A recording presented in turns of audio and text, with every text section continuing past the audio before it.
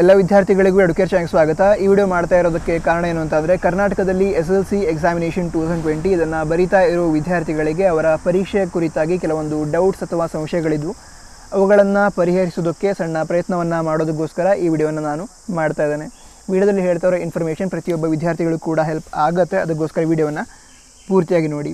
ಮೊದಲನೇ ಪ್ರಶ್ನೆ ಏನಾಗಿತ್ತು ಅಂತಂದರೆ, SSLC ಎಕ್ಸಾಮಿನೇಷನ್ 2020 ಕ್ಯಾನ್ಸಲ್ ಆಗುತ್ತಾ ಅಂತ ವಿದ್ಯಾರ್ಥಿಗಳು ಹಿಂದಿನ ವಿಡಿಯೋಗಳಲ್ಲಿ ಕಮೆಂಟ್ ಮಾಡಿ ಕೂಡ ತಿಳಿಸಿದರು. ಏನು ಅಂತಂದರೆ, ಕೆಲವೊಂದು ನ್ಯೂಸ್ ಚಾನಲ್ಗಳಲ್ಲಿ ಈ SSLC ಎಕ್ಸಾಮಿನೇಷನ್ 2020 ಕ್ಯಾನ್ಸಲ್ ಆಗಿದೆ ಅಂತ ತಿಳಿಸ್ತಾ ಇದ್ದಾರೆ. ಇದು ನಿಜಾನ ಅಂತ. ಇದ್ರ ಬಗ್ಗೆ ನಮ್ಮ ಶಿಕ್ಷಣ ಸಚಿವರಾದ ಶ್ರೀ ಸುರೇಶ್ ಕುಮಾರ್ ಸರ್ ಅವರ ಒಂದು ಫೇಸ್ಬುಕ್ ಅಕೌಂಟ್ ಇದೆ, ಸುರೇಶ್ ಕುಮಾರ್ ಎಸ್ ಅಂತ. ಆ ಒಂದು ಫೇಸ್ಬುಕ್ ಅಕೌಂಟ್ನಲ್ಲಿ ಪೋಸ್ಟ್ ಮಾಡಿದ್ದಾರೆ. ಏನು ಅಂತಂದರೆ, ಯಾವ ನ್ಯೂಸ್ ಚಾನಲ್ ಅವರು ಈ ರೀತಿ ಮಾಹಿತಿಯನ್ನು ನೀಡಿದ್ರು ಆ ವಿಡಿಯೋವನ್ನು ಹಾಕಿದ್ದಾರೆ. ಅದೇ ರೀತಿ ಮತ್ತೊಂದು ಮಾಹಿತಿಯನ್ನು ಕೂಡ ನೀಡಿದ್ದಾರೆ. ಏನು ಅಂತಂದರೆ, ಇದು ತಪ್ಪು ಮಾಹಿತಿ ಅಂತ ಅಥವಾ ಫೇಕ್ ಇನ್ಫಾರ್ಮೇಷನ್ ಅಂತ. ಇದರ ಅರ್ಥ ಏನು ಅಂತಂದರೆ, SSLC ಎಕ್ಸಾಮಿನೇಷನ್ 2020 ನಡೆಯುತ್ತೆ, ಅಂದರೆ ಈ ವರ್ಷದ SSLC ಎಕ್ಸಾಮ್ ನಡೆಯುತ್ತೆ. ಲೇಟ್ ಆಗಬಹುದು, ಆದರೆ ಎಕ್ಸಾಮ್ ನಡೆಯುತ್ತೆ. ಎಕ್ಸಾಮ್ ಕ್ಯಾನ್ಸಲ್ ಆಗೋದಿಲ್ಲ, ಎಕ್ಸಾಮ್ ನಡೆಯುತ್ತೆ. ನಂತರ ಮುಂದಿನ ಮಾಹಿತಿ ಏನು ಅಂತಂದರೆ, ಕೆಲವೊಂದು ನ್ಯೂಸ್ ಚಾನಲ್ಗಳಲ್ಲಿ ಇದು ಕೂಡ ಮಾಹಿತಿಯನ್ನು ನೀಡ್ತಾ ಇದ್ದಾರೆ. ಈ ಸ್ಕೂಲನ್ನು ಅಥವಾ ಕಾಲೇಜ್ಗಳನ್ನು ಆಗಸ್ಟ್ನಲ್ಲಿ ಪ್ರಾರಂಭಿಸ್ತಾ ಇದ್ದಾರೆ ಅಂತ. ಇದು ಕೂಡ ತಪ್ಪು ಮಾಹಿತಿ ಅಂತ ನಮ್ಮ ಶಿಕ್ಷಣ ಸಚಿವರು ತಿಳಿಸಿದ್ದಾರೆ. ಅದರ ನಂತರ ವಿದ್ಯಾರ್ಥಿಗಳು ಮತ್ತೊಂದು ಪ್ರಶ್ನೆಯನ್ನು ಕೂಡ ಕೇಳ್ತಾ ಇದ್ರು. ಏನು ಅಂತಂದರೆ, SSLC ಎಕ್ಸಾಮಿನ ಹೊಸ ವೇಳಾಪಟ್ಟಿ ಅಥವಾ ನ್ಯೂ ಟೈಮ್ ಟೇಬಲ್ ಯಾವಾಗ ಬರುತ್ತೆ ಅಂತ. ನಮಗೆಲ್ಲ ಗೊತ್ತಿರೋ ರೀತಿ ಈ ಲಾಕ್ಡೌನನ್ನು ಮೇ 3ರವರೆಗೆ ಎಕ್ಸ್ಟೆಂಡ್ ಮಾಡಿದ್ದಾರೆ ಅಥವಾ ಮುಂದುವರಿಸಿದ್ದಾರೆ. ಹಾಗೆ ಅದಕ್ಕೆ ನಮ್ಮ ಶಿಕ್ಷಣ ಸಚಿವರು ಏನು ಮಾಹಿತಿಯನ್ನು ನೀಡಿದ್ದಾರೆ ಅಂತ ಹೇಳಿದರೆ, ಮೇ 3ರ ನಂತರ ಹೊಸ ವೇಳಾಪಟ್ಟಿಯನ್ನು ಅಥವಾ ಟೈಮ್ ಟೇಬಲನ್ನು ವಿದ್ಯಾರ್ಥಿಗಳಿಗೆ, ಪಾಲಕರಿಗೆ ಮತ್ತು ಶಿಕ್ಷಕರಿಗೆ ನೀಡಲಾಗುತ್ತೆ ಅಂತ ತಿಳಿಸಿದ್ದಾರೆ. ಮೇ 3ಕ್ಕೆ ಟೈಮ್ ಟೇಬಲ್ ಬರಲ್ಲ, ಮೇ 3ರ ನಂತರ ಟೈಮ್ ಟೇಬಲ್ ಅಥವಾ ವೇಳಾಪಟ್ಟಿ ಬರುತ್ತೆ. ಅದರ ನಂತರ ರಿವಿಷನ್ ಕ್ಲಾಸಸ್ ನಡೆಯುತ್ತೆ. ಅದರ ನಂತರ ಎಕ್ಸಾಮ್ಸ್ ನಡೆಯುತ್ತೆ.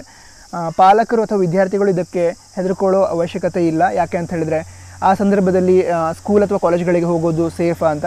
ಯಾಕಂತಂದರೆ, ನಮ್ಮ ಶಿಕ್ಷಣ ಸಚಿವರು ಮತ್ತೊಂದು ಮಾಹಿತಿಯನ್ನು ಕೂಡ ನೀಡಿದ್ದಾರೆ. ಏನು ಅಂತಂದರೆ, ಈ ವೇಳಾಪಟ್ಟಿಯ ಪ್ರಕಾರ ಎಕ್ಸಾಮನ್ನು ನಡೆಸೋದಾಗಿರ್ಬೋದು ಅಥವಾ ಈ ರಿವಿಷನ್ ಕ್ಲಾಸಸನ್ನು ನಡೆಸೋದಾಗಿರ್ಬೋದು, ಇವೆರಡನ್ನೂ ಕೂಡ ನಮ್ಮ ರಾಜ್ಯದಲ್ಲಿ ಅಥವಾ ದೇಶದಲ್ಲಿ ಈ ಸಿಚುವೇಶನ್ ಏನಿದೆ ಅದು ಸಂಪೂರ್ಣವಾಗಿ ಕಂಟ್ರೋಲಿಗೆ ಬಂದ ನಂತರ ಈ ರಿವಿಷನ್ ಕ್ಲಾಸಸನ್ನು ಮತ್ತು ಎಕ್ಸಾಮ್ಸನ್ನು ನಡೆಸಲಾಗುತ್ತೆ. ಅದಕ್ಕೋಸ್ಕರ ಪಾಲಕರು ಮತ್ತು ವಿದ್ಯಾರ್ಥಿಗಳು ಯಾರೂ ಕೂಡ ಈ ಒಂದು ಪರೀಕ್ಷೆ ಕುರಿತಾಗಿ ಅಥವಾ ತಮ್ಮ ಮಕ್ಕಳ ಕುರಿತಾಗಿ ಟೆನ್ಷನನ್ನು ತೆಗೆದುಕೊಳ್ಳೋ ಅವಶ್ಯಕತೆ ಇಲ್ಲ ಅಂತ ನಮ್ಮ ಶಿಕ್ಷಣ ಸಚಿವರು ತಿಳಿಸಿದ್ದಾರೆ.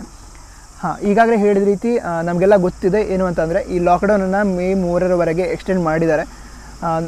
ನಮ್ಮ ಸರ್ಕಾರದ ನಿಯಮಗಳನ್ನು ಪ್ರತಿಯೊಬ್ಬ ವಿದ್ಯಾರ್ಥಿಗಳು ಕೂಡ ಫಾಲೋ ಮಾಡ್ತಾ ಇದ್ದಾರೆ ಅಂತ ಗೊತ್ತಿದೆ. ಆದರೂ ಕೂಡ ಕಮೆಂಟ್ ಬಾಕ್ಸ್ನಲ್ಲಿ ಜೈ ಹಿಂದ್ ವಂದೇ ಮಾತರಂ ಅಂತ ಕಮೆಂಟ್ ಮಾಡಿ. ಈ ಜೈ ಹಿಂದ್ ವಂದೇ ಮಾತರಂ ಅಂತ ಏನು ಕಮೆಂಟ್ ಮಾಡ್ತೀರಾ, ಅದು ನಾವು ನಮ್ಮ ಸರ್ಕಾರದ ನಿಯಮಗಳನ್ನು ಪಾಲಿಸ್ತಾ ಇದ್ದೇವೆ ಅಂತ ರಿಫ್ಲೆಕ್ಟ್ ಮಾಡುತ್ತೆ. ಅದಕ್ಕೋಸ್ಕರ ಕಮೆಂಟ್ ಬಾಕ್ಸ್ನಲ್ಲಿ ಜೈ ಹಿಂದ್ ವಂದೇ ಮಾತರಂ ಅಂತ ಕಮೆಂಟ್ ಮಾಡಿ. ಮುಂದಿನ ಪ್ರಶ್ನೆ ಏನಿತ್ತು ಅಂತ ಹೇಳಿದರೆ, SSLC ವಿದ್ಯಾರ್ಥಿಗಳಿಗೆ ಆನ್ಲೈನ್ ಎಕ್ಸಾಮನ್ನು ನಡೆಸಲಾಗತ್ತಾ ಅಂತ ಒಂದು ಪ್ರಶ್ನೆಯನ್ನು ಕೇಳಿದ್ದು. ಇದಕ್ಕೆ ನಮ್ಮ ಶಿಕ್ಷಣ ಸಚಿವರು ಏನಂತ ಇನ್ಫಾರ್ಮೇಷನನ್ನು ನೀಡಿದ್ದಾರೆ ಅಂತ ಹೇಳಿದರೆ, ಇದುವರೆಗೆ ಈ SSLC ಎಕ್ಸಾಮನ್ನು ಆನ್ಲೈನಲ್ಲಿ ನಡೆಸುವ ಯಾವುದೇ ಒಂದು ರೀತಿ ಪ್ರಸ್ತಾಪ ನಡೆದಿಲ್ಲ. ಆ ರೀತಿ ಯೋಚನೆ ಕೂಡ ಇಲ್ಲ ಅಂತ ನಮ್ಮ ಶಿಕ್ಷಣ ಸಚಿವರು ತಿಳಿಸಿದ್ದಾರೆ.